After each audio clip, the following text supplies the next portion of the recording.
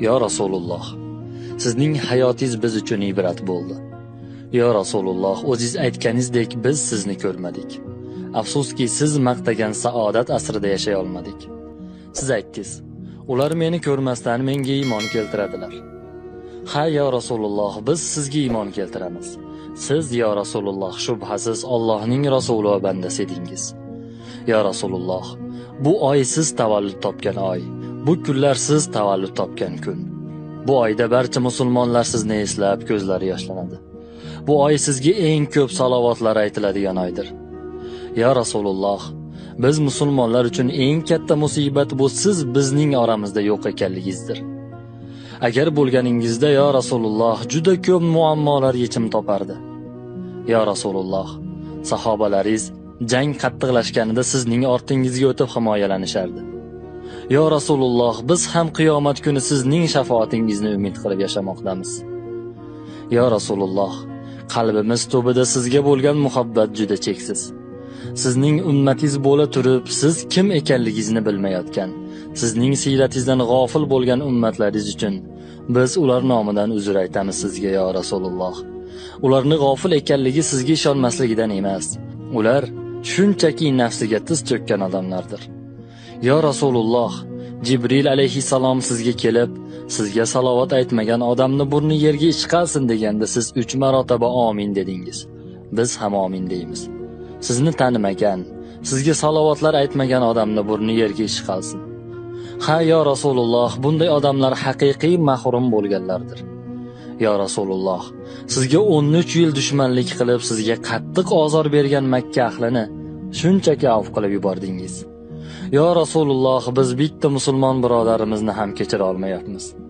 Ya Rasululloh, ya Rasululloh, qaniydi tirilib kelsangiz. Sizga aytadigan shikoyatlarimiz ko'payib ketdi. Ota-onasidan ayrilgan, shikoyatini kimga aytishni bilmayotgan, qalbiga malham topa olmasdan, qalbi o'ksib turgan yetim bola kabi biz ham sizni sog'inib, qalblarimiz sizni qo'msab yig'lamoqdamiz ya Rasululloh. Tirikligingizda ham ummatim dedingiz. Vafot etayotib ham ummatim dedingiz. Lekin biz siz aytgandek ummat bo'la olmayapmiz. Ya Rasululloh, onamiz Oyshaga ey Oysha, yegani nima bor deganingizda hech narsa yo'q deb javob bergan edi.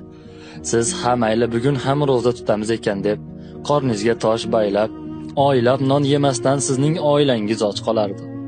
Ya Rasululloh, bizning zamonga kelib xuddi siz aytgandek dunyo bizga ochilib ketdi. Musulmonlar yemish bilan ovora bo'lib qoldi. Musulmonlar mollarini masjidlarga emas, madrasalarga emas, choyxonalarga sarflamoqda. Ya Rasululloh, onamiz Oysha va siz yashagan uy shu qadar tor ediki, siz namoz o'qiganingizda onamiz Oysha chekkaga surilib turardi. Ya Rasululloh, bizni zamonga kelib, musulmon aka-ukalar katta hovlilarga sig'mayaptilar. Ya Rasululloh, ya Rasululloh, siz aytgandek onalar o'z hojalarini dunyoga keltirmoqda. Siz aytgandek musulmonlar kim o'zarga binolar solmoqda.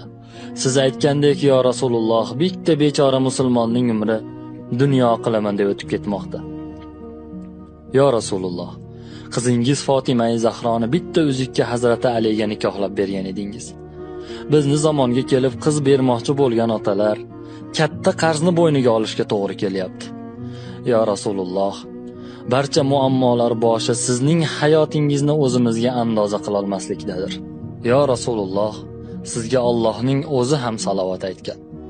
Ya Rasululloh, sizga va suyukli oilangizga va namunali sahobalaringizga Allohning salomi va salovati bo'lsin.